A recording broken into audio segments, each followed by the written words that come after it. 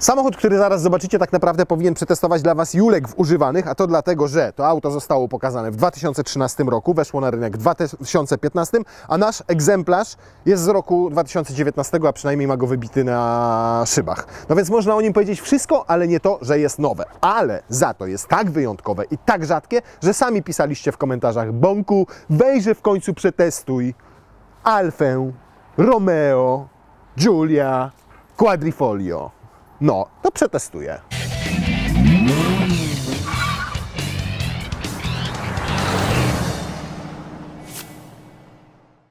Zacznijmy od tego, że język włoska być piękna język. Quadrifoglio, mito, sparco brembo, dino aventador.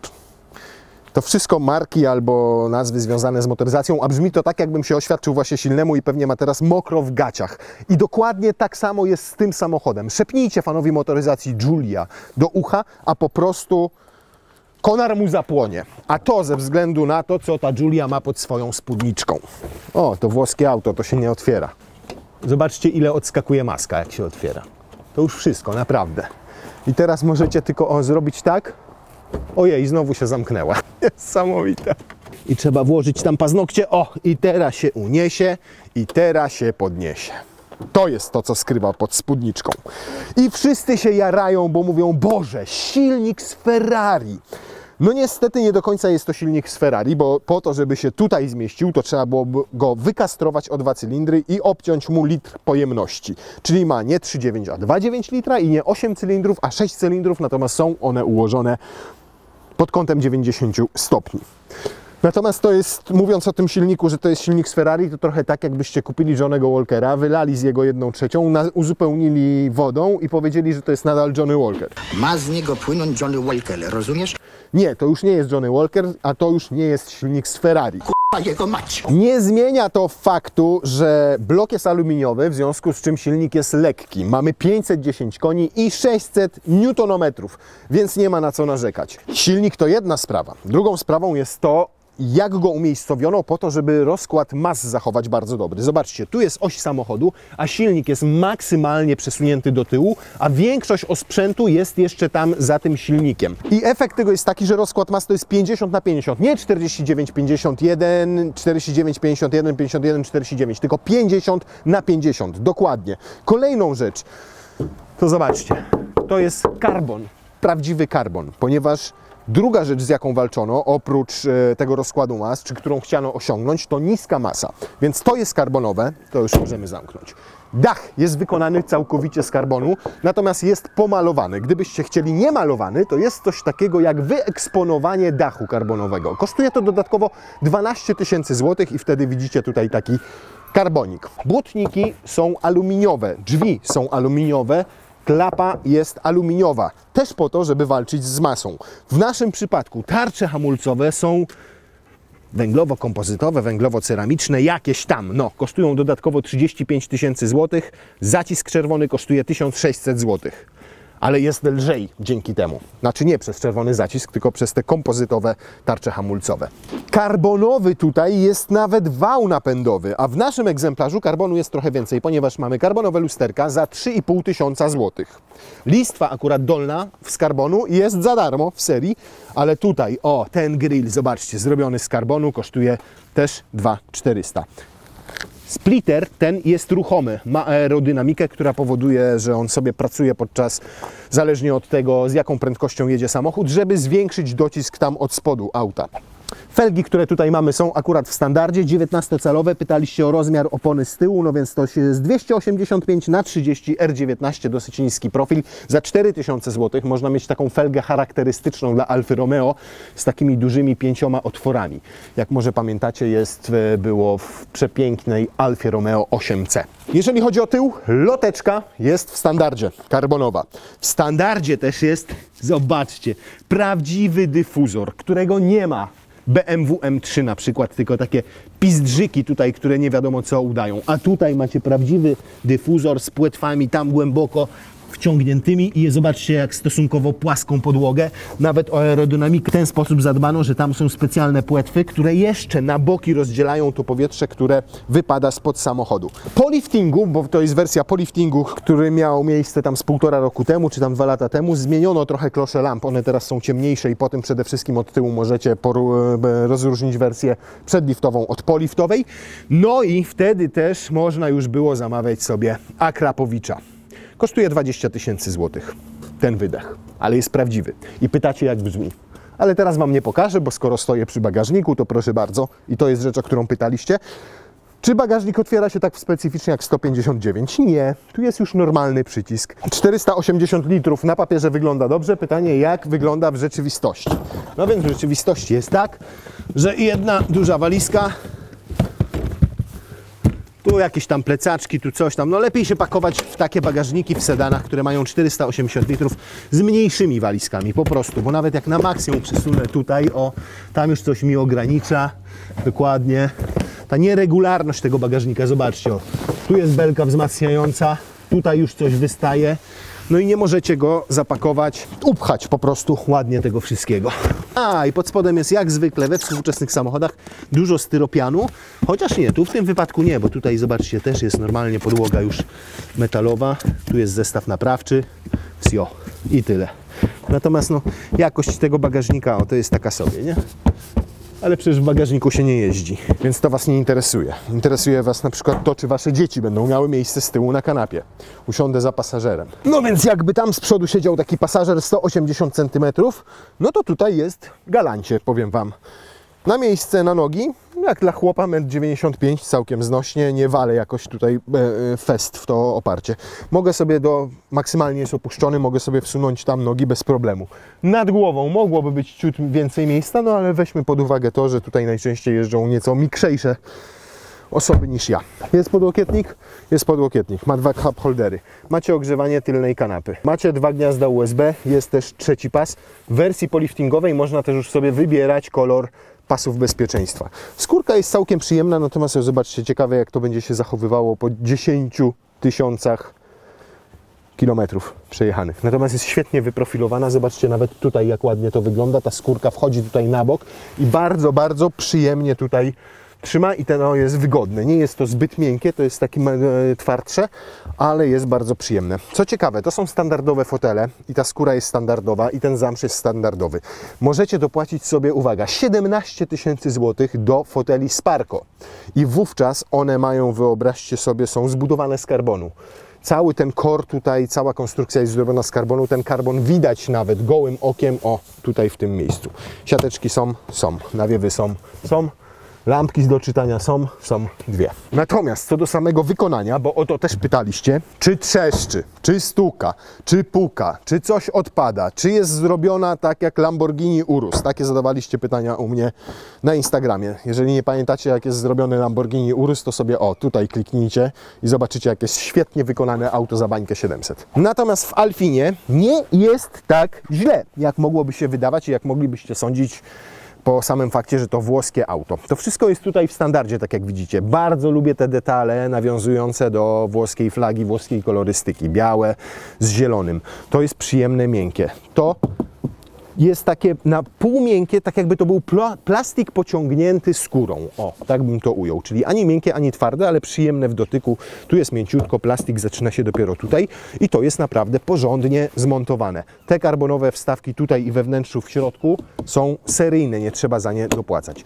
Jest to ładne, jest to estetyczne, jest to nieprzekombinowane i jest to dobrze zrobione. To samo tyczy się tutaj tej deski rozdzielczej. W wersji po liftingu poprawiono to wykonanie, zmieniono kierownicę, zmieniono dźwignię zmiany biegów, zmieniono trochę konsolę środkową i wszystko to wygląda też tutaj estetycznie. Zobaczcie, tutaj nic się nie giba, nic nie lata, wszystko jest miękkie, wszystko jest ładne, tu karbon, tu jasne, tu ciemne, tu przeszycie, porządna kierownica, tu wykończona od środka alkantarą, fajnie leży w dłoniach, niewielka, tu wstawka karbonowa, tutaj ta słynna koniczynka, tutaj flaga Włoch. No po prostu jest takich tych smaczków włoskich tutaj mnóstwo. Piękne analogowe zegary. Po środku komputer pokładowy. Jest tak, jak być powinno i powiem Wam, że po prostu dobrze się człowiek czuje w tym wnętrzu. No o takich jakichś tam drobnych się nie ustrzeżono, nie no, tutaj coś lata, tu o coś tak odchodzić będzie nam może kiedyś. No to takie tam pierdoły, no ale tu podsufitka już jest dobrze zrobiona. No taka, no zobaczcie, o, podsufitki to oni akurat z kartonu robią. Pytaliście, czy trzeba ją podtrzymywać, jak się jedzie ręką. Jeszcze nie trzeba, ale niewykluczone, że kiedyś, kto wie. A teraz uwaga, będzie cold start, bo samochód dzisiaj jeszcze nie jeździł. To tam przy wydechu silny, nie tutaj. Ludzi cold start interesuje, jak jest tam przy wydechu. Niech się troszeczkę rozgrzeje, żeby nie było gadania. Natomiast zobaczcie, że to jest tak naprawdę tylko nakładka, bo prawdziwa rura wydechowa jest tam w środku. I to dobrze widać. Widać? Czy nie widać? Silny, to dasz taki napis 15 minut później, że niby ją rozgrzaliśmy, dobra? To uwaga, tryb normal.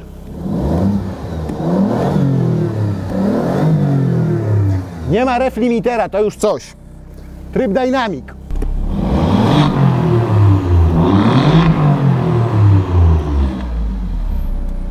I tryb race.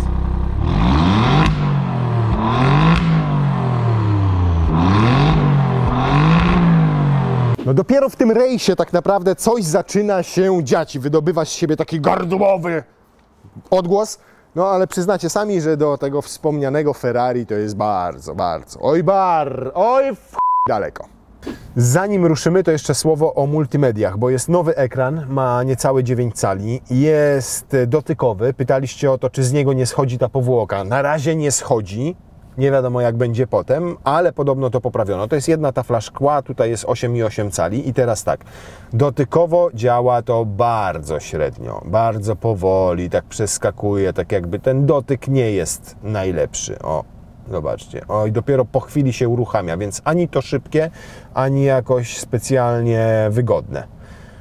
Natomiast jest na szczęście pokrętełko i tym pokrętełkiem jak kręcicie, to działa to dużo lepiej. To, co odróżnia ten system multimedialny w Quadrifoglio od zwykłych Giulii, to jest to.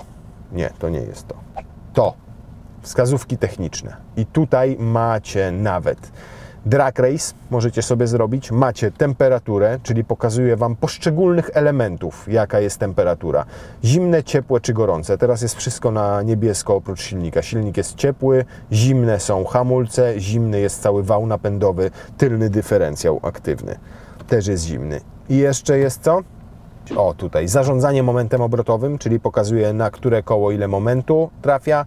No i jeszcze tam jakieś wskazówki techniczne. O, na przykład boost, czyli doładowanie jakie mamy i ile mamy newtonometrów w danym momencie i jakie doładowanie. Co to jest oil? Oil i w barach. Ciśnienie oleju. No. We wrześniu zeszłego roku dokładnie tym egzemplarzem jeździłem na planie Automaniaka i wtedy byłem nią zachwycony. Ale to dlatego, że miała kilka tysięcy przebiegu. Teraz ma 18 tysięcy i najwyraźniej 18 tysięcy przebiegu dla Alfy to jest jak 125 lat w życiu człowieka. Zaczynają Wam doskwierać kości, różne rzeczy i zaczyna nawet trzeszczeć Wasz organizm. I tak jest w tym wypadku. Z zawieszenia po tych 17 albo 18 tysiącach kilometrów wypadły chyba wszystkie gumowe elementy, ponieważ stuka niemiłosiernie. Nie wiem, czy tu leje, czy te miękkie aluminiowe wahacze, czy jakieś silent bloki, po prostu stuka, a to nie jedyny hałas, jaki z siebie wydaje. Ponieważ wtedy wydawało mi się w tym wrześniu, w tym Automaniaku, że ona pięknie brzmi, a teraz brzmi tak. W neutralnym położeniu. Jak 1.0 TSI w Skodzie, jak 3 cylindry. Jest to koszmarne, koszmarne. To nie Akrapowicz, tylko to się powinno Pierdziewicz nazywać. Nie wiem, co się stało. Może ten samochód był po prostu tak katowany przez te 17-18 tysięcy kilometrów. No więc bardzo ważnym elementem tego samochodu jest to pokrętło tutaj, czyli DNA z trybem race, ponieważ ono zmienia absolutnie wszystko. Jak jedziecie sobie w trybie A, czyli takim ekonomicznym, albo N, czyli w normal, to samochód jest przyjemny w prowadzeniu, stosunkowo ma miękko zestrojone zawieszenie, wszystko działa tak jak powinno, nie jest jakoś specjalnie narwane, a jednocześnie jak głębiej wbijecie pedał gazu, gazu w podłogę, od razu przyspiesza. Nie ma tutaj żadnego mild hybryda, on nie wyłącza silnika, nie wchodzi w tryb żeglowania. To jest skrzynia ZF-a, taką jaką mam na przykład ja w Suprze, w związku z czym jest perfekcyjna, szybka, wie kiedy zmienić bieg na niższy, kiedy na wyższy, kiedy przełożyć O2. Zobaczcie, jedziemy w normalu, ja mu wbijam pedał gazu w podłogę, raz, dwa i po prostu jedzie. Pierdząc przy tym oczywiście, jak 1.0 TSI 3-cylindrowe. Więc jest to wszystko tutaj takie normalne. To jest taki zwykły fotel domowy, skórzany, ale jak sobie weźmiecie na rejs, to się robi, kochani, taki fotel bardziej elektryczny. I teraz w tym trybie race ona już nie brzmi jak 1.0 TSI i jak 3 cylindry. Chociaż i tak mam wrażenie, że ten dźwięk jest taki męczący. Tam jakby coś naprawdę przez te 6 miesięcy w tym tłumiku się pozmieniało. Autentycznie wtedy, wydaje mi się, brzmiała dużo przyjemniej. I trzeba bardzo uważać, ponieważ tryb race jednocześnie od razu wyłącza kontrolę trakcji. Świetne ma łopatki, które są wielkie jak uszy słonia, ale dzięki temu, gdzie byście ich nie złapali, tam jesteście w stanie zmienić bieg. Nie jakieś pipsztyki tutaj, tylko po prostu rewelacyjne. One stoją w miejscu, nie są przytwierdzone do kierownicy, tylko do kolumny tutaj. Są z prawdziwej stali i są naprawdę super do obsługi tego. Eksplorator typu jazdy, proszę bardzo. W trybie A, czyli tym takim najbardziej ekonomicznym, macie moment obrotowy silnika ograniczony, układ kierowniczy komfortowy, skrzynię biegów komfortową, torque vectoring, czyli tę tylną szperę aktywną w trybie normalnym, pedał gazu, który normalnie pracuje i zawór wydechowy w trybie Eco. Jak sobie zaczynacie to zmieniać, to tutaj pokazuję Wam, co się dokładnie zmieniło. Nie możecie tego zaprogramować. Nawet w trybie Dynamic macie tutaj zawór wydechowy już otwarty, a w trybie Race, no to zmienia się absolutnie wszystko.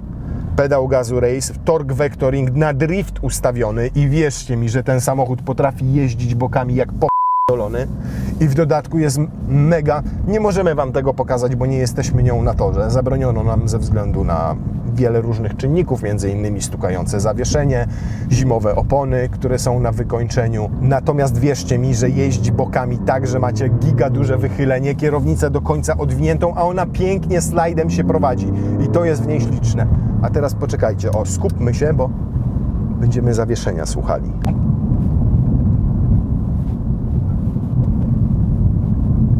Słyszycie? Na każdym kole. Tu stuka, tam stuka, tam stuka. Słyszałem taką opinię, że taka jest uroda wszystkich włoskich samochodów, tych sportowych, ponieważ celowo wsadza się do ich zawieszenia twardą gumę. Taką, która jak jest zimno na dworze, powoduje właśnie takie stuki. Ale nie do końca chce mi się w to wierzyć. Co, Włosi projektują samochody tylko na ciepłe kraje? To niech sobie je sprzedają tylko u siebie we Włoszech. Na kuta to eksportują. Dlatego warto sobie wejść w tryb race, żeby ten silnik się darł i żebyście, czy ten wydech, i żebyście nie słyszeli, co się dzieje w zawieszeniu.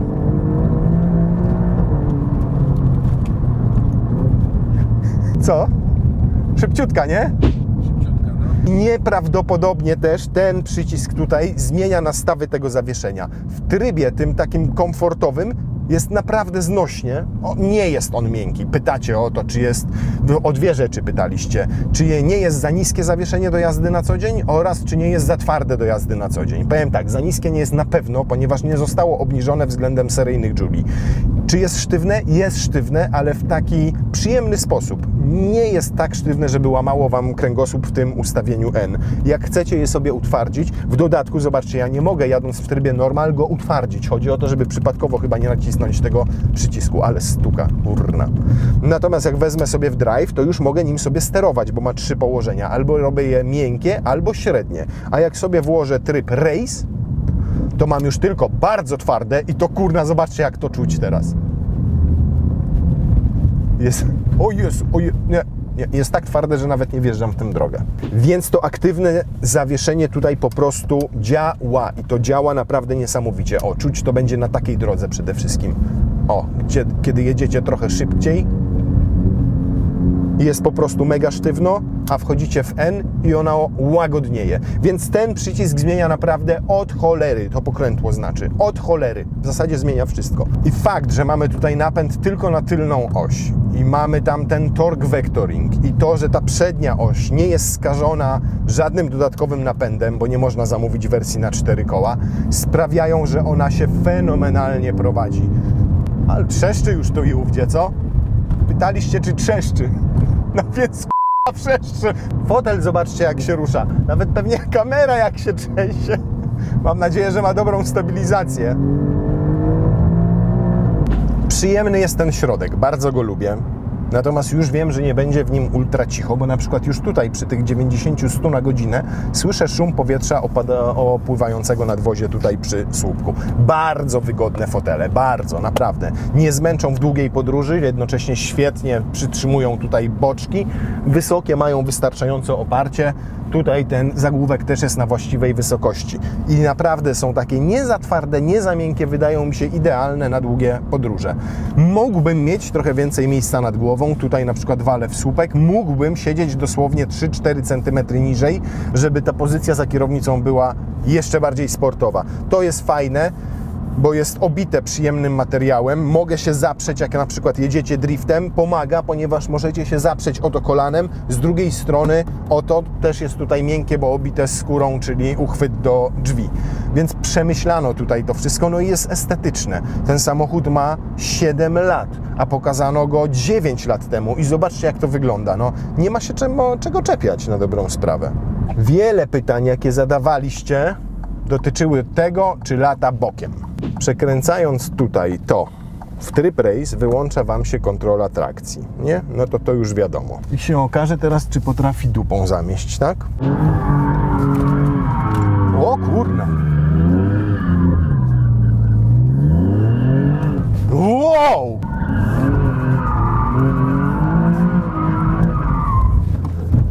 Tak! O tak! O tak! Pięknie, płynnie przenosi, w ogóle nie odcina, nie ingeruje ESP. Zmieniacie sobie tylko kierunek jazdy kierownicą i sterujecie gazem. Działa fenomenalnie. Kurde, no obejrzyjcie Automaniaka z Alfą Romeo, zobaczycie, jak potrafi jeździć skubana bokami. Dobra, rozgrzaliśmy opony, to czas podjechać teraz. To jest silniutki. No dobra, rozgrzaliśmy oponki, to może teraz zaraz zrobimy 0-100, ale zanim dojedziemy na nasz plac manewrowy, gdzie robimy 0-100, to jeszcze zobaczymy, ile ona przy takim normalnym użytkowaniu, jak nie będzie Wam się spieszyło, tylko będziecie sobie 120-130 lecieli ekspresówką, ile będzie paliła. Ponieważ z moich doświadczeń wynika, że dla tego auta taka dynamiczniejsza, szybsza jazda to jest 15-16, a wtedy te 50 parę litrów zbiornika, czy tam 60 wystarcza Wam no na niewiele, no tam 350-400 km. Ale może da się mniej. O, tu jest fajne rondo, może tutaj silny. A, no i oczywiście jeszcze wracając do multimediów, tak? Mają Apple CarPlay i mają Android Auto, mają je tylko po kablu, ale mają. Mamy tempomat i mamy już systemy wspomagania kierowcy nowszej generacji. Alfa twierdzi, że najnowszej, ale to jest najnowsze włoskie, czyli pewnie takie jak 10 lat temu były w innych samochodach. Niemniej faktycznie podczas faceliftingu wsadzono tutaj te nowsze systemy. No i już mamy asystenta pasa ruchu, który nie działa. Uwaga, puszczam kierę. Kierę i lowery, zjeżdżamy. A tu? To będzie działało? No i co? Tu pokazał kierownicę, ale chyba pasów nie widzi. Nie wiem, poczekajcie, zobaczmy, czy tutaj jest coś takiego jak bezpieczeństwo kierowcy. Active blind, lane keeping assist. O, i teraz będzie ciągle piszczało. Teraz będzie grało i piszczało. O, i się zaczęło. Tu słuchajcie, dźwięków to jest jak w Filharmonii Rzymskiej, jeżeli taka jest w ogóle. Nie trzyma w pasie ruchu, tylko dojeżdża do linii i odbija, a teraz już w ogóle nie odbił. Więc to wszystko działa po prostu po włosku. Dużo krzyku o nic. No. Za to wyniki ze spalania z naprawdę rozsądnymi prędkościami będą dokładnie takie i wiem to też z doświadczenia. Przy 120-130 to 8,5 litra, jak robicie jazdę mieszaną, czyli trochę miasta, trochę wsi, trochę 140 autostradą, jesteście w stanie zamknąć się w 10 litrach. Powiedzmy, że 11 na co dzień przy normalnej jeździe to będzie taki standard. A jak zaczniecie przeginać pałę, to będzie to 15 litrów. Uważam, że te 11, jak na samochód, który ma 510 koni, zapidala tak, to nie jest żadna tragedia. Przeciwnie, to jest bardzo dobry rezultat. Przecudownie się prowadzi. Ten układ kierowniczy nieskażony jest tym napędem naprzód i cudownie skręca. Odpowiada tylko za skręcanie tych kół. To wspomaganie nie działa za ciężko, nie działa za lekko. Jest takie idealnie wyważone. Idealnie, naprawdę. Zmienia szybciutko kierunek jazdy. Zobaczcie, ciach, w ogóle wow. Silny szczególnie to czuję. Dobrze. Nadejszła wielkopomna chwila, w której sprawdzimy, czy faktycznie, tak jak mówi producent, osiąga setkę w 3,9 sekundy. Jak na tylnonapędowe auto, to byłby rewelacyjny wynik.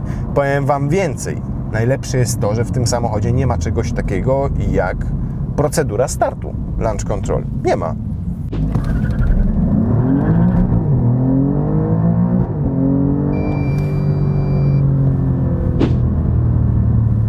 4,3. Temu nie ufam 4,3, bo tu nam pokazał 4,3, a tutaj mamy 4,5 sekundy. A to jest dokładniejsze urządzenie, niezawodne. Spróbujemy jeszcze raz. Dobra, silny mówi, żeby spróbować w dynamiku. Niech mu będzie. O, silny. Jak ty coś wymyślisz. 4,7. 4,2, 4,3. Na zimowych oponach, kiedy na zewnątrz jest dosłownie parę stopni Celsjusza, bardzo przyzwoity wynik. Nie mam uwag. Spokojnie można zrobić poniżej 4. Mnie udało się 3,9 w Automaniaku, dlatego musicie go obejrzeć. Oby ten odcinek opublikowali do momentów, kiedy my ten damy. Bardzo dużo pytań zadaliście w tym duchu. Czy jest mechaniczna w prowadzeniu, czy sztuczna? Czy w porównywalnej klasie daje więcej radości niż na przykład BMW? Czy daje więcej frajdy niż Supra? No może nie przesadzajmy, co? Natomiast jeżeli chodzi rzeczywiście o samo prowadzenie, to niesamowite wrażenie lekkości sprawia ten samochód. Wiele aut dzisiaj jest napakowanych elektroniką, dodatkowymi komputerami, mnóstwo stali, tego, siamtego. Ważą po tonę 800, 2 tony. Tutaj mamy 1600 kg, powiedzmy 1700 ze mną. I ten samochód naprawdę sprawia wrażenie nieprawdopodobnie lekkiego w prowadzeniu. Większość aut dzisiaj współczesnych, tych ze znaczkiem M, AMG czy RS, sprawiają wrażenie, jakbyście prowadzili komputer na kołach, a tutaj nie. Tutaj ciągle jest ta wspaniała mechanika. Ciągle czujecie, że musicie trochę powalczyć z kierownicą, z tym tylnym napędem. Ciągle doskonale wiecie, co dzieje się z przednimi kołami, ponieważ wręcz intelektualnie, telepatycznie go prowadzicie. Tu najdrobniejszy ruch kierownicą zmienia tor jazdy, a jednocześnie auto nie jest nerwowe na autostradach. Więc pod względem prowadzenia, jakości jeżdżenia, tego jak on się zachowuje, to jest naprawdę wybitny samochód. Jesteście pewni i czujecie, że prowadzicie samochód z krwi i kości, a raczej z oleju i zębatek. Nawet jeżeli ten samochód ma pewne ułomności. Więc nawiązując do kolejnych pytań. Pytacie, czy warto kupić jako drugie auto albo jako daily? Zacznijmy od cen. Wyjściowo 437 tysięcy złotych. Całkiem nieźle, pomyślicie, ale jak dołożycie tutaj sobie za 7 tysięcy złotych ten dodatkowy trochę systemów wspomagających jazdę, choć akurat one moim zdaniem są niepotrzebne. Jak sobie kupicie fotele za 17 tysięcy, jak dołożycie do hamulców 35 tysięcy i jak sobie zrobicie dach, żeby widać było ten wyeksponowany karbon niczym bieliznę dziewczęcą na kobiecie, to rachunek całkowity zamknie się kwotą zbliżoną do, uwaga, 550 tysięcy złotych. Ponad pół bańki za Alfę Romeo, która po 18 tysiącach stuka w niej zawieszenie, gdzie nie jest doskonale wykonana. Alfę, w której ten wydech mógłby działać trochę lepiej, a kosztuje 20 tysięcy złotych. No i w której nie macie pewności, czy za chwilę się tutaj nie zaświecą jakieś kontrolki, choć jeżdżę tym samochodem tydzień teraz, tydzień wtedy we wrześniu i absolutnie nic się nie działo. To trzeba jasno i otwarcie powiedzieć. Ja ten samochód porównałbym, wiecie co, do takiej kurna dziewczyny, która przypala garnki, przypala koszulę, nie potrafi się zachować w towarzystwie, bo źle trzyma widelec i nóż, do tego zdarza jej się puścić brzydko bąka i nie jest zbyt niezbyt inteligentna, ale za drzwiami sypialni potrafi zrobić takie rzeczy i wygląda tak fenomenalnie, że i tak wszyscy kumple będą Wam jej zazdrościć. I dokładnie taka jest Giulia Quadrifoglio.